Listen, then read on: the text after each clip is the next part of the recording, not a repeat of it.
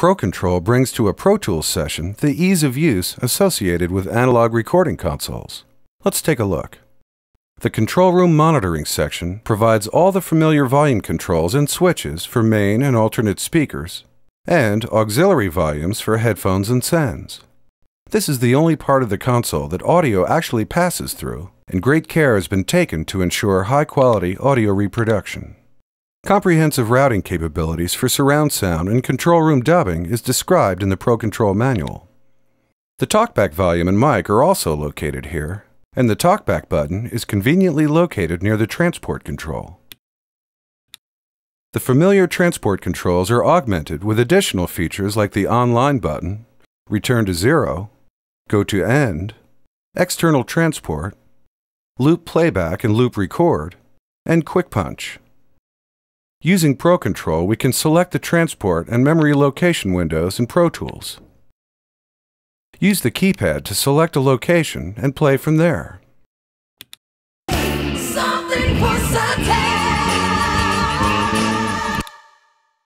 A special feature of ProControl is the audition section.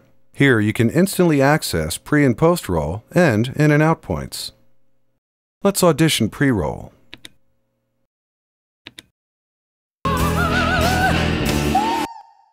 This works with external machines engaged as well.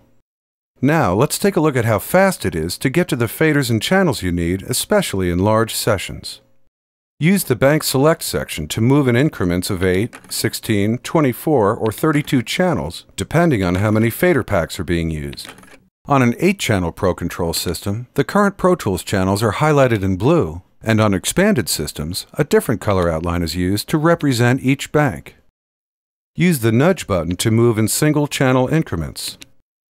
Here's another way. Say we want to go to the bass track, which is track 5. Using the channel matrix, hit the Go To button, and the number you select will place that channel at the far left fader strip. While this demo just scratches the surface, it's clear that ProControl makes it easy to fly around a large session with the greatest of ease. The Select Assign section makes it easy to assign the inputs, outputs, and sends of a channel. By default, the pan switch is lit and the data encoders control channel pan. Notice the pan slider in Pro Tools responding. The Select Assign section includes buttons for pan, monitor phase, input, and output. In select mode, temporarily pressing any of these switches will display their status in the scribble strips to the right. The Select Assign section also includes the Master Assign switch, Master Send Mute, and the 5 send switches. The flip switch is a valuable feature found on high-end mixing consoles and is further described in the automation tutorial. To assign an input to a channel, enter Assign mode by pressing the Assign button, then select Input. Use the data encoders to scroll through the available sources, like Digidesign hardware inputs and internal send buses. The channel's pre-post assign mute switch flashes to indicate the original setting has been changed. When the desired input is displayed in the scribble strip, press the flashing Master Assign switch to confirm the new setting for that channel. Setting the channel outputs is just as easy. After hitting the Assign button, select Output. By the way, to cancel this or any other operation, press the Escape switch located in the Channel Matrix section. The send switches correspond to the 5 mono-stereo sends available on each Pro Tools channel. The data encoders scroll through all available mono sends, followed by all available stereo sends. To apply the same assignment, whether input, output, or send, to all channels, hold down the Option-Alt-All switch when confirming the setting with the pre-post assign mute switch. Send assignment can also be done from the DSP Edit Assign section, where all 5 sends on any channel are available at once. Press a channel Insert Send switch, then press the Send switch in the DSP Edit Assign section. All 5 of the selected channel's current send assignments are visible in the top 5 displays, with the selected channel name shown below in the channel group display. Press the Assign Enable switch next to a send and scroll through the available sends. Finally, press the flashing Assign Enable button to confirm. The capabilities of the Select Assign section greatly improve the speed with which Pro Tools can be set up. Plugins are one of the most powerful areas of Pro Tools, and there's a vast selection of processing options from Digidesign and their numerous development partners. ProControl makes it even easier to assign, edit, and automate plugins. The DSP Edit Assign section is the focal point and features 8 rows of plugin controls. To add a 4-band EQ to the vocal track, press the Insert Send switch on the channel and press an Assign Enable switch in the DSP Edit Assign section. Select the plugin and press the flashing Assign Enable switch to confirm. You can tweak the EQ settings by pressing the Select Auto switch to reveal the first page of parameters. Select additional groups of parameters from the channel matrix.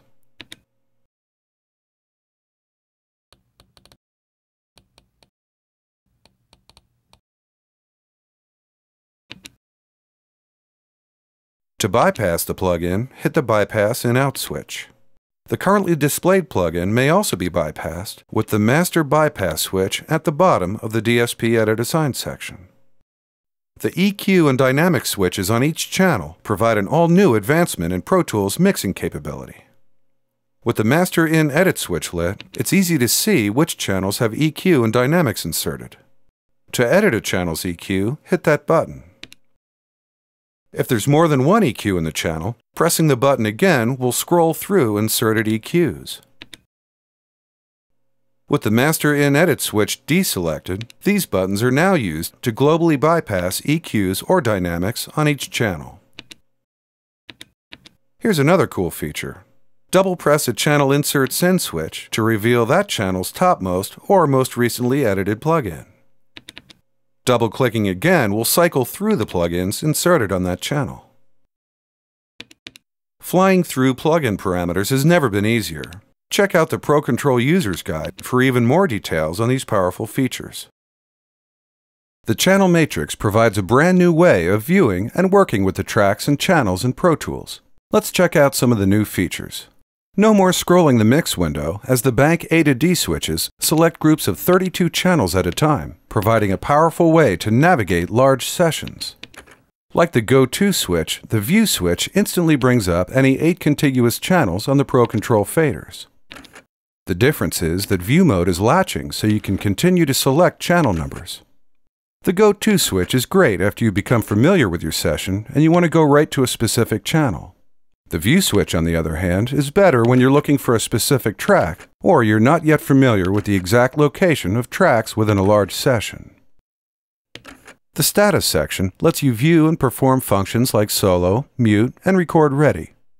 Press the Solo switch and press number 1 to solo the drums group and 5 to solo the bass. Unsolo everything by pressing Clear All. The same can be done with the Mute, Select, and Record Ready buttons. The Channel Matrix buttons can also be used to type in names. Let's rename the bass track by double-clicking its Channel Select button.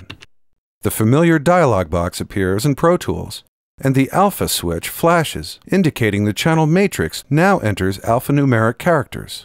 Type in the name and hit the Enter button in the ProControl keypad or the computer keyboard. Also, the group switches allow you to create, select, edit, and suspend groups using the Channel Matrix primary switches. ProControl is much faster than using a mouse and keyboard. There's a lot more functionality that the Channel Matrix provides, like with automation and plugins to name 2, so be sure to check out the ProControl manual for more features. ProControl puts virtually all of Pro Tools' mix automation capabilities at your fingertips. To demonstrate, let's record a fade-out with the Master Fader.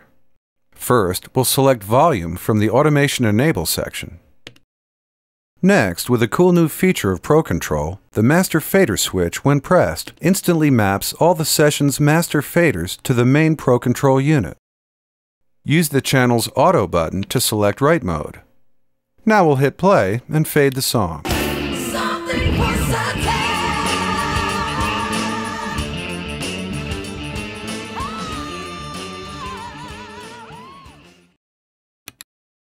Let's check it out.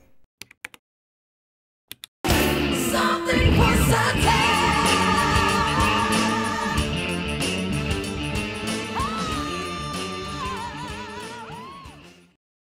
This basic technique can be used to automate virtually every parameter in Pro Tools. Of course, a send's level and mute can be automated, and you can take advantage of the smooth, high-resolution, touch-sensitive digifaders to enter and record the send's automation data. First, enable the send you're interested in working with using the Master Select Assign send switches. Then press the flip switch. In this mode, the digifaders control the send level, and the channel mute button controls the send mute. Also in this mode, the channel data encoders can adjust send pan if the send being automated is stereo.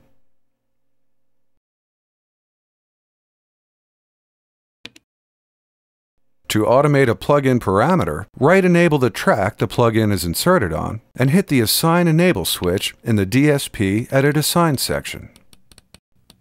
Mix automation with ProControl is fast and intuitive, and it's far too comprehensive to go into here. Be sure to check out the user's guide for many more creative possibilities.